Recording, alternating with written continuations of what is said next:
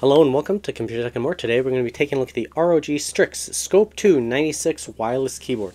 So, personal preference, I love 96% keyboards and I like 75% keyboards. I don't know why, but I just like the sizing altogether. So let's take a look at the box real quick. So this is ROG NX Snow. I do personally own the Azoth with the NX Browns, so I'm very curious as to what this is going to feel like. They call it a refined linear, so I'm not sure how that's going to feel. I do have a tendency to like tactile switches better. So anyways, it's got the Omni receiver, Speed Nova, works with Bluetooth, and as well as the receiver. Should be wired. They come pre-lubed, PBT keycaps, which is great. Hot swappable, unless I'm very much mistaken. Here's the back of the box. Gives you other product information, adjustable feet, swappable switches, RGB lighting. You will need to use Asus's software Armory Crate. So if you already have an Asus motherboard, it basically installs itself.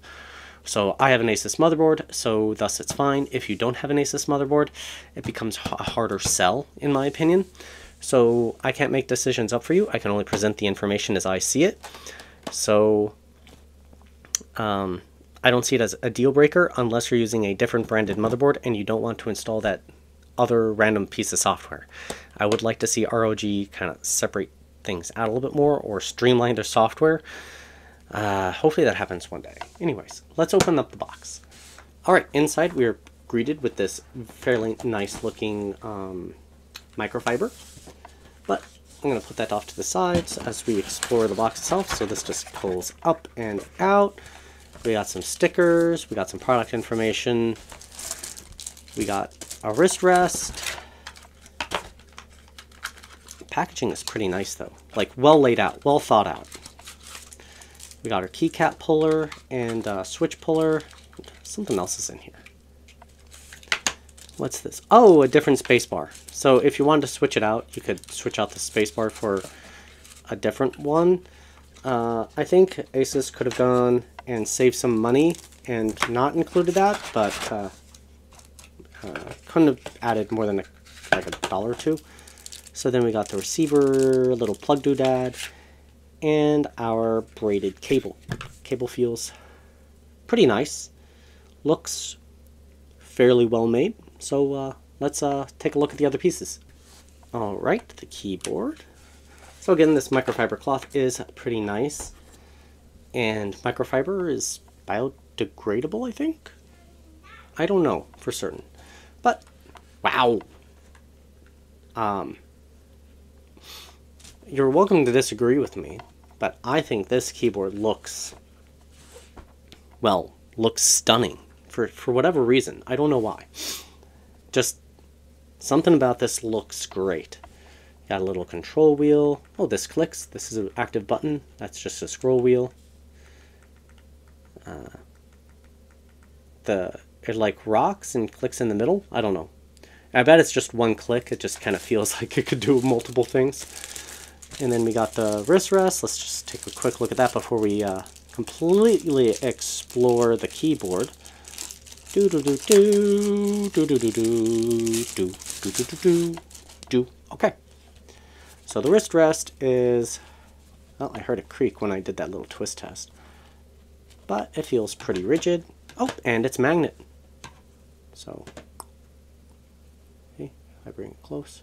Click. So, if you drag the keyboard across, it comes with it, but it separates if you pull that. I do like the magnets on it in these things if you're getting a wrist rest, just because it guarantees the two things kind of attach to each other. So if you slide back on it, they just move together. Whether or not you use the wrist rest, that is up to you. This is a pleather material, which means it will wear out and turn all peely eventually, especially as your hand sits on the keyboard. So it is up to you. Personally, I've been using my keyboards without a wrist rest now for a little while, so I don't know if I'd use it or not, but it's nice to have, certainly. And there's the keyboard. I seem to always forget to do this early on, so let's go ahead and pull a switch off. Alright, it's got the square style plug on the top. And there it is. So the regular NX switches have just a regular cherry style plug on the top. So I wonder if this is compatible with it. So this is a keycap from my Azoth. Oops, let's not mix them up. This is basically just for kicks and giggles. I didn't think it would be, but hey, it clicked on. So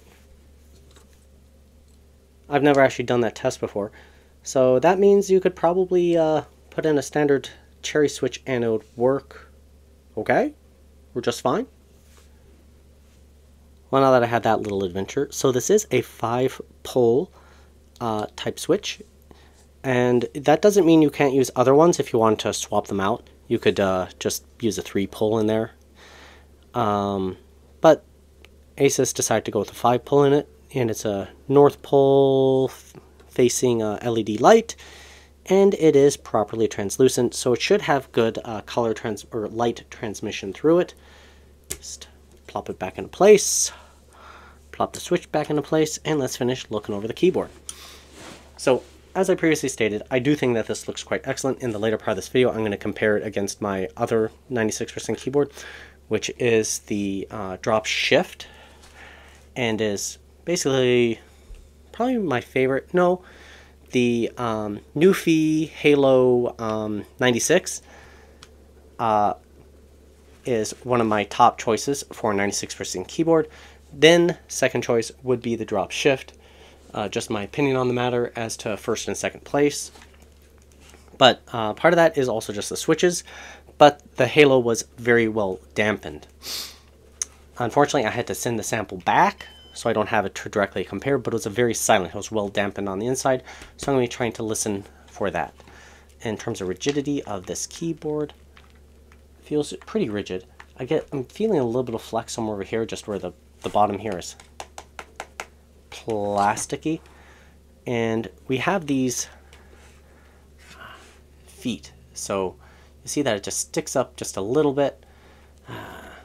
I don't know, I think I would have preferred it to be flat, but it's got a good amount of rubber on all sides. You flip this up and you got a rubber pad right there, you flip that up and you got a nice rubber pad right there, so just in case you like the keyboard sitting way up high.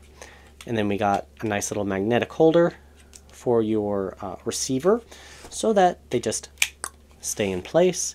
You got the different modes. Sorry, that is upside down. But we got Bluetooth, then we got USB, and then we got the receiver. There's the USB plug. And what else? The bottom is plastic. The top has a metal sheet. There's a metal sheet on it. So excuse my hands not waving in front of the keyboard. So just for some product information, I couldn't find anything about there being phone dampening on the inside of this keyboard. That doesn't mean it's there, but we're going to try to listen for it. So in terms of the information about the switch itself, it has a 1.8 millimeter actuation point at 40 grams force, 53 grams total force. So comparatively to like a Cherry MX Brown, which has a 55 gram force, CN. I'm going to need to do a conversion. Hang on. Alright, I just did the math conversion. So 40 gram force is 39 CN, so that's centinewtons. And it would be 52 centinewtons for total actuation force. So overall, very similar to an MX Brown. So that's good. So if you like the key press, it should be fairly light, but not too light. Alright, then how about the stability of the keys? Just a little bit, I mean, you expect it that way, but just a tiniest little bit of wobble. How over here? Pretty well stabilized overall. Just a little bit of wiggle. The main keys here are looking very stable. So that is quite excellent. Other things we're taking a look at, it's got secondary printing on it, so that you know what the secondary layer is that is on default on this keyboard. So like print screen, this must be different macros, pairing, Bluetooth 1, 2, 3, battery level, F and lock, your volume. and pause play, everything like that. So I actually do really like having secondary printing on it, because then it's just kind of a reminder of what the secondary layer is. But yeah, that's just me. And I think that's everything about exploring this keyboard. Let's plug it in and see what's what. Okay, so we're going to explore Armory Crate and get the lighting effects set up. So in Armory Crate, you come over to Devices, and you click on the keyboard. Brings you to this menu, and well, you can see how each key is designated, so you can change the layers if you really want to. You can come over here and update firmware. I already had to do an update just to get it working. Tells you how much is charged in it, battery percentage, lighting modes, what the wheel does. So, oh, excuse me. I'm going to keep it at system volume. I think that makes a lot of sense to me. Keyboard brightness actually might be a good one for that. Not sure what clicking on it does. It'd be nice if scroll lock, if there was a designator for that button as well, because it's just doesn't seem to be really listed anywhere. Because it doesn't have a definite click to it. Anyways, then we have the, oh, maybe that's the RGB indicator. Sync with keyboard lighting battery mode? I don't know, but it's probably the RGB indicator. But that's not very well specified exactly what it's doing.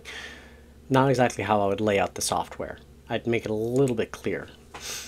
And then we have the lighting effects. So you can set up a basic effect by just clicking here. You can do static, and then this just applies to everything on the keyboard all at once. And if you want to do per key illumination, you need to click on Aurora Creator, which is a second piece of software that you have to install.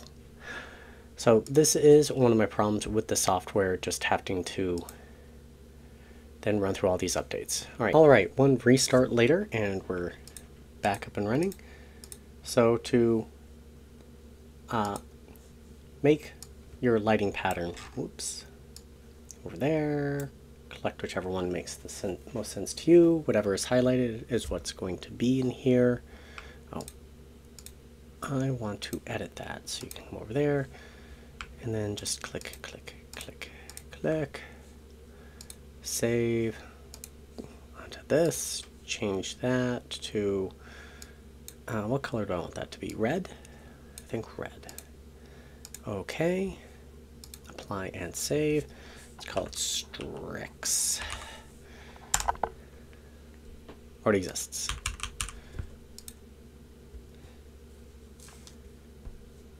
And it should apply. Rolling ways, I'm getting some service error going on, but we'll continue to try this out. So then we can just select the rest of the letters to be whatever color we want, and this is just the way that you would set up whatever lighting profile you want with the available choices. I just prefer static. It's just the way I like it. Come over there, drag it into place, and then you come over here and you select the color. And let's just set it up to color to be this purple color and put it over there, and perfect. Save and apply. Alright, we're going to compare the RGB of the Strix scope to, well, other keyboards that I have, if my camera stand will cooperate with me. But this is my drop shift keyboard right there at the bottom, and the ROG is right there at the top, and then at the tippy top right there is my Azov. So first and foremost, let's do a quick compare of the size of these two keyboards. So I'm going to keep my drop shift right there and try to line up the edge in a very scientific test right here. So the ROG here is just a hair skinnier. It's still a little bit hard to see, but it's just a hair smaller, which is kind of cool. It means it'll take up a teensy bit less space on your desk. Next, how do they actually look in terms of size with each other? Well, here are the two keyboards. So the Shift has your indicator right there, while the ROG is sitting right here. So I actually like this a little bit better. So I previously said that I also liked the Newfie, what was it, Halo 96, which is a 96% keyboard, just like these, and I have a tendency to like 96% keyboards and 75% keyboards. So these are 96, and the Halo is more uniform, like there isn't the space between the number area and the rest of the keyboard. So I actually don't remember offhand how it indicated stuff, but that one was much a brighter, louder keyboard. So this is much more of a, how do I put it, like utilitarian or industrial. That's what I was looking for. Industrial looking keyboard. A lot like the drop shift actually, but I actually like this better. If this had come out, I don't know, a year or two ago, I probably would have bought this keyboard rather than the drop shift. Not that the drop shift is bad, it's just that, well, yeah, it sounds better. It sounds thockier. While the drop shift sounds a lot more hollow. I don't know if you can hear that. I'm going to place the microphone a little bit close, but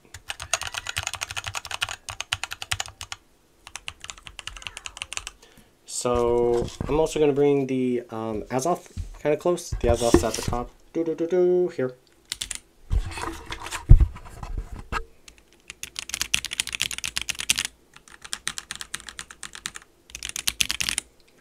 Alright, so that wasn't really a sound test, it was just a little test for how they sound. So the ROG Scope is more of a thock sound, while the Azoth is more of a tingy high-pitched sound, and the Shift sounds hollow. So it kind of depends on what sort of sound profile you like the best. So in terms of typing experience, I would say I didn't like this as much as the Azoth, just because they're, not because they're linear, but I don't really like linear as much. So, I mean, if you love linear, it's a great choice. Appearance-wise, looks good. The RGB on it is definitely very comparable to the Shift here. And in some ways, it's actually superior. So I'm going to try to zoom in there. If you can see right there, you can see manufacturing, where it's just got a little tab on it. And it's something that you just don't see from the ROG in, if I can get my stand over there, in either of the cases. So something has to be said for these major manufacturers in terms of how they're produced. So as for which one to get, that's going to be up to you, because that's why there are so many different keyboard models out there. So if you like 96, you basically a compact full-size keyboard, this is a great choice. If you want something a bit smaller, 75%.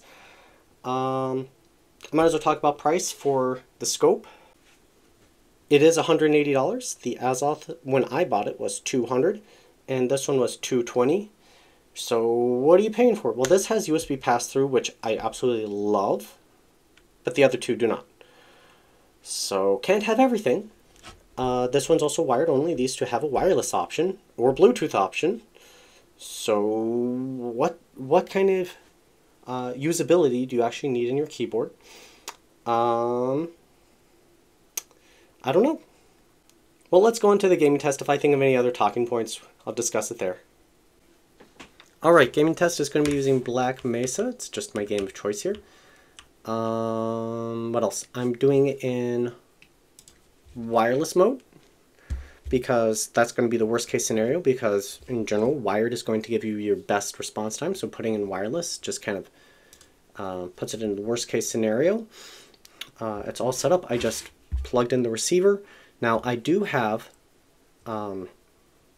two keyboards, and they are using different receivers, and I had to use different receivers. When I just had one, it didn't register it. So for example, if I unplug my receiver, you can see that the lighting turned off. So if I plug that receiver in,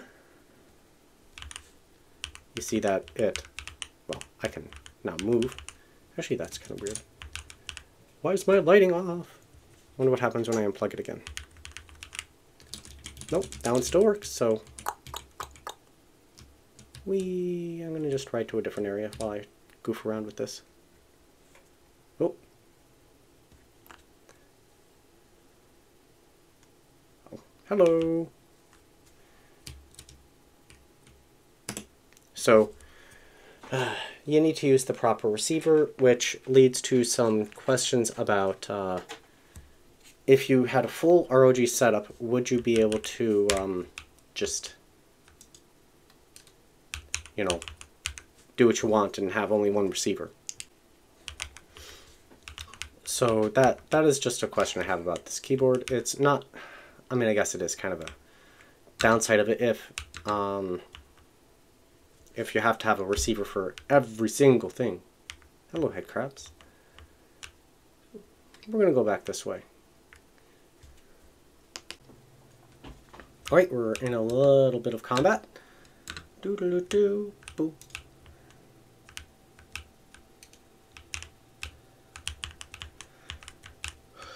So if you didn't notice, I am not a pro at all. I actually haven't played FPSs in overall just a little while. So, yep, I'm about to go down. There we go. So, overall gaming with it feels so far just as fine. I'm loading a different section because, well, I want to give like a broader spectrum of how this works out.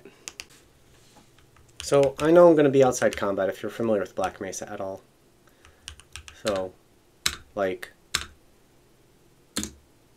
you know, you can see me pushing the buttons in the screen response. It feels just as snappy and responsive as you would expect the keyboard to be. So, I mean, it feels great, looks good. The keyboard sound is definitely pretty good. I just took a look at the Razer Black Widow 4, and it sounded just as stocky as this one. So, I mean, you can completely change out this keyboard by switching out these switches to whatever, you know, floats your boat, but all of a sudden that adds an extra cost to this keyboard. So for me, personally, I like the aesthetic of it, but I didn't really like the typing experience on it. Gaming on...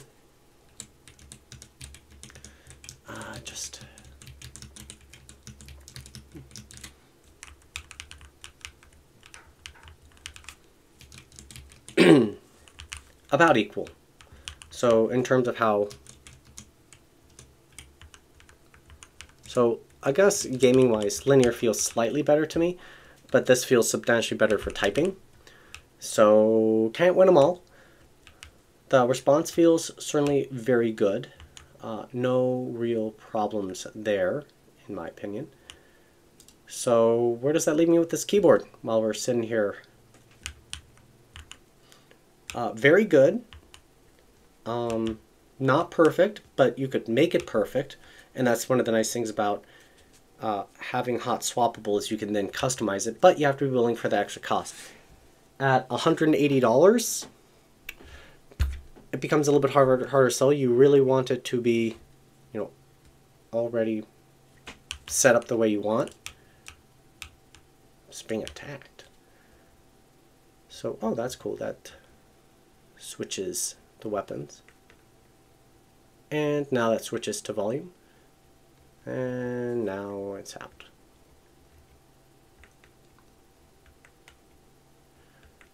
So volume, sorry, I'm playing with this. I'm pushing this button and it's changing up in the upper corner there. So a third click does nothing, fourth click does nothing, and then back to weapon select. So it's got probably 4 functionalities built into it to control different stuff on your computer. One of which being volume. Just found that out right now. So I love the look of this keyboard. The sound of it's pretty good. That's fine. Something that's pretty sensitive. Because when I was just dropping it, it was making my character jump. And it comes with a wrist rest if you like that functionality. So I don't know what to say about this keyboard. I think it's overall great. Just wish it would come in a NX brown like the other one rather than NX snow. So I'm waiting on professional reviews from like Ratings. They do a lot of really great tests for like a final verdict on it. I'll try to update my review or notes in the bottom for how they rate this if it comes out in time, or depending on when my release cycle for this video is. Anyways, thank you very much for joining me. Please subscribe for more content. If you've got suggestions for other things for me to take a look at, please put in the comment sections down below. And have a great day. Thank you for joining me on Computer Tech and More.